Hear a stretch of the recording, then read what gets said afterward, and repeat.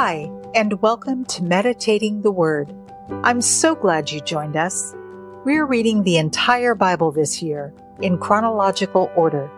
If you'd like to download a copy of the reading plan, just go to blueletterbible.com. You'll find a link in the notes. The translation I'm reading from is the World English Bible, but feel free to follow along in your favorite translation. Would you do me a huge favor and subscribe to this podcast? You can subscribe on your favorite podcast platform and on YouTube. That will help others find this podcast. This is day 42. Today we'll be reading Exodus chapters 36 through 38. The second book of Moses, commonly called Exodus, chapter 36. Bezalel and Oholiab shall work with every wise-hearted man, in whom the Lord has put wisdom and understanding, to know how to do all the work for the service of the sanctuary, according to all that the Lord has commanded. Moses called Bezalel and Oholiab, and every wise-hearted man, in whose heart the Lord had put wisdom, even everyone whose heart stirred him up to come to the work to do it. They received from Moses all the offering which the children of Israel had brought for the work of the service of the sanctuary with which to make it. They kept bringing freewill offerings to him every morning. All the wise men who performed all the work of the sanctuary, each came from his work which he did.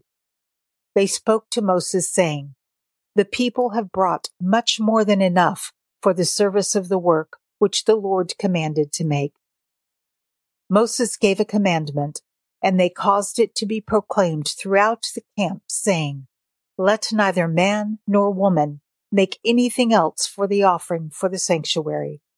So the people were restrained from bringing, for the stuff they had was sufficient to do all the work, and too much.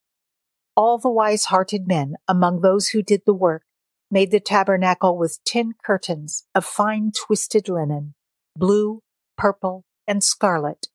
They made them with cherubim, the work of a skillful workman. The length of each curtain was 28 cubits, and the width of each curtain 4 cubits. All the curtains had one measure. He coupled 5 curtains to one another, and the other 5 curtains he coupled to one another. He made loops of blue on the edge of the one curtain from the edge in the coupling. Likewise, he made in the edge of the curtain that was outermost in the second coupling. He made 50 loops in the one curtain. He made 50 loops in the edge of the curtain that was in the second coupling. The loops were opposite to one another. He made 50 clasps of gold and coupled the curtains to one another with the clasps. So the tabernacle was a unit. He made curtains of goat's hair for a covering over the tabernacle. He made them 11 curtains. The length of each curtain was 30 cubits, and 4 cubits the width of each curtain. The 11 curtains had one measure. He coupled 5 curtains by themselves, and 6 curtains by themselves. He made 50 loops on the edge of the curtain that was outermost in the coupling, and he made 50 loops on the edge of the curtain which was outermost in the second coupling. He made 50 clasps of bronze to couple the tent together, that it might be a unit. He made a covering for the tent of ram skins dyed red, and a cover of sea-cow hides above. He made the boards for the tabernacle of acacia wood, standing up. 10 cubits was the length of a board, and 1.5 cubits the width of each board. Each board had 2 tenons, joined one to another. He made all the boards of the tabernacle this way. He made the boards for the tabernacle, 20 boards for the south side, southward. He made 40 sockets of silver under the 20 boards, 2 sockets under one board for its 2 tenons, and 2 sockets under another board for its 2 tenons. For the second side of the tabernacle on the north side, he made 20 boards, and their 40 sockets of silver, 2 sockets under one board, and 2 sockets under another board. For the far part of the tabernacle westward, he made 6 boards. He made 2 boards for the corners of the tabernacle in the far part. They were double beneath, and in the same way they were all the way to its top, to one ring. He did this to both of them in the 2 corners. There were 8 boards, and their sockets of silver, 16 sockets, under every board 2 sockets. He made bars of acacia wood, 5 for the boards of the one side of the tabernacle, and 5 bars for the boards of the other side of the tabernacle, and 5 bars for the boards of the tabernacle for the hinder part westward. He made the middle bar to pass through in the middle of the boards, from the one end to the other. He overlaid the boards with gold, and made their rings of gold, as places for the bars, and overlaid the bars with gold. He made the veil of blue, purple, scarlet, and fine twined linen with cherubim. He made it the work of a skillful workman. He made 4 pillars of acacia for it, and overlaid them with gold. Their hooks were of gold. He cast 4 sockets of silver for them. He made a screen for the door of the tent of blue, purple, scarlet, and fine twined linen, the work of an embroiderer, and the 5 pillars of it with their hooks. He overlaid their capitals and their fillets with gold, and their 5 sockets were of bronze. Chapter 37. Bezalel made the ark of acacia wood. Its length was 2.5 cubits, and its width 1.5 cubits, and 1.5 cubits its height. He overlaid it with pure gold, inside and outside, and made a molding of gold for it around it. He cast 4 rings of gold for it in its 4 feet, 2 rings on its one side, and 2 rings on its other side. He made poles of acacia wood, and overlaid them with gold. He put the poles into the rings on the sides of the ark to bear the ark. He made a mercy seat of pure gold. Its length was 2.5 cubits, and 1.5 cubits its width. He made 2 cherubim of gold. He made them of beaten work at the 2 ends of the mercy seat, 1 cherub at the one end, and 1 cherub at the other end. He made the cherubim of one piece, with the mercy seat at its 2 ends. The cherubim spread out their wings above, covering the mercy seat with their wings, with their faces toward one another. The faces of the cherubim were toward the mercy seat. He made the table of acacia wood. Its length was 2 cubits, and its width was 1 cubit, and its height was 1.5 cubits. He overlaid it with pure gold, and made a gold molding around it. He made a border of a hand's width around it, and made a golden molding on its border around it. He cast 4 rings of gold for it, and put the rings in the 4 corners that were on its 4 feet. The rings were close by the border, the places for the poles to carry the table. He made the poles of acacia wood, and overlaid them with gold, to carry the table.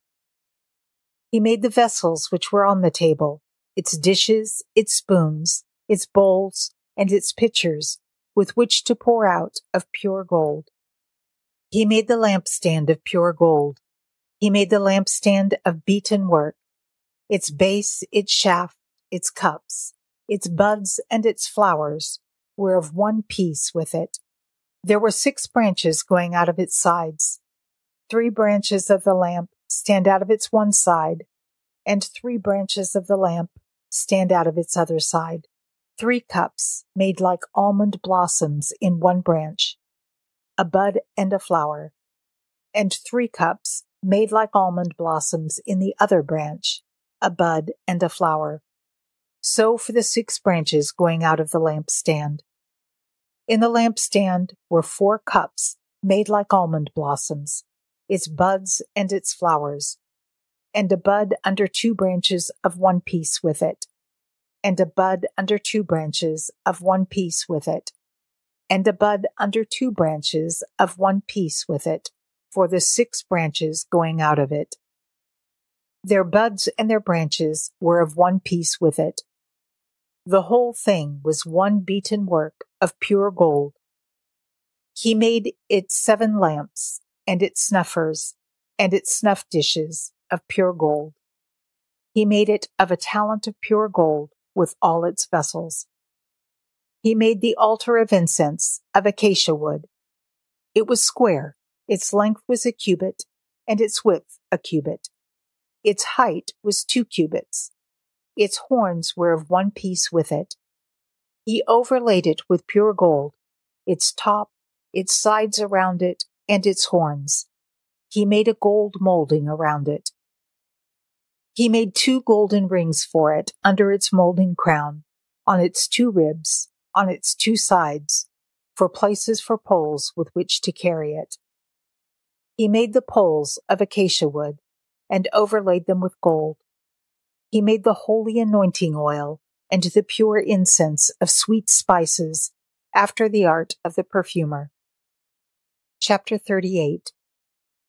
He made the altar of burnt offering of acacia wood. It was square. Its length was 5 cubits, its width was 5 cubits, and its height was 3 cubits. He made its horns on its 4 corners. Its horns were of one piece with it, and he overlaid it with bronze. He made all the vessels of the altar, the pots, the shovels, the basins, the forks, and the fire pans. He made all its vessels of bronze. He made for the altar a grating of a network of bronze under the ledge around it beneath, reaching halfway up. He cast 4 rings for the 4 corners of bronze grating, to be places for the poles. He made the poles of acacia wood, and overlaid them with bronze. He put the poles into the rings on the sides of the altar with which to carry it. He made it hollow with planks.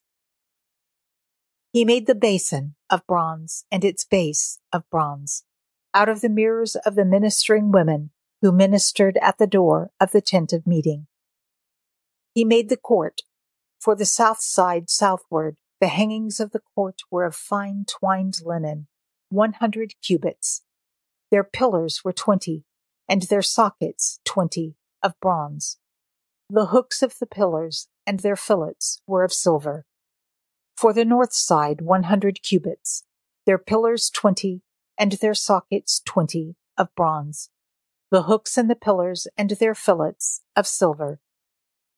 For the west side were hangings of 50 cubits, their pillars 10, and their sockets 10, the hooks of the pillars and their fillets of silver. For the east side eastward, 50 cubits. The hangings for the one side were 15 cubits, their pillars 3, and their sockets 3. And so for the other side, on this hand and on that hand, by the gate of the court, were hangings of 15 cubits, their pillars 3, and their sockets 3. All the hangings around the court were of fine twined linen. The sockets for the pillars were of bronze. The hooks of the pillars and their fillets were of silver. Their capitals were overlaid with silver. All the pillars of the court had silver bands. The screen for the gate of the court was the work of the embroiderer, of blue, purple, scarlet, and fine twined linen. 20 cubits was the length and the height. Along the width was 5 cubits, like the hangings of the court. Their pillars were 4, and their sockets 4, of bronze, their hooks of silver, and the overlaying of their capitals and their fillets of silver. All the pins of the tabernacle, and around the court, were of bronze. These are the amounts of materials used for the tabernacle, even the tabernacle of the testimony, as they were counted, according to the commandment of Moses, for the service of the Levites, by the hand of Ithamar, the son of Aaron the priest.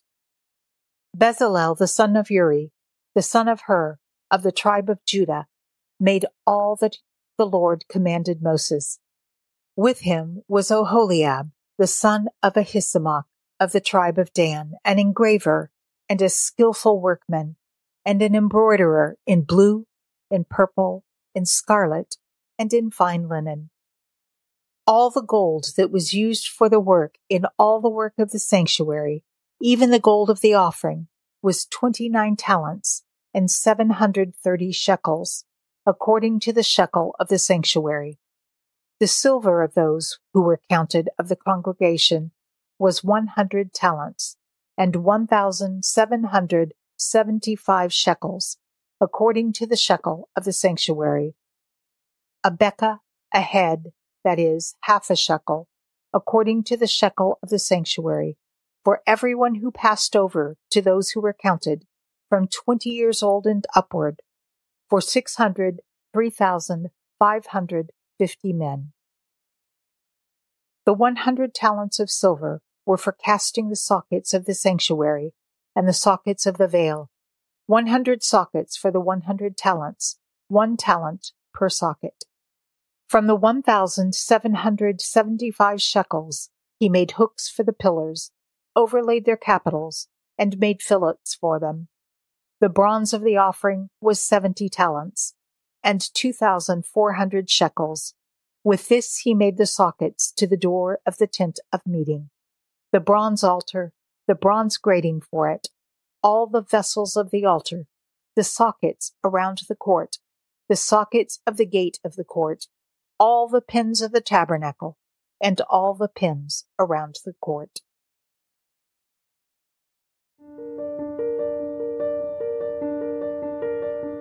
Father God, we read how you gave the Israelites favor with the Egyptians, but it isn't until we read about the materials given for the building of the tabernacle that we realize just how much they were given. And what they received from the Egyptians, they freely gave for the building of your tabernacle. So much that Moses had to tell them to stop giving. May we have that same heart, Father, to give until there's an overflow into building your kingdom here on earth, and to trust that we can't outgive you, Father. Amen. I'd like to invite you to join our Facebook community and to share your thoughts about today's reading. I put a link in the notes. If you enjoy these episodes, it would mean a lot to me if you would rate and review the podcast. Again, thank you for joining me as we read the Bible in a year. I can't wait to see you tomorrow as we continue our journey. Until next time, be blessed and be a blessing.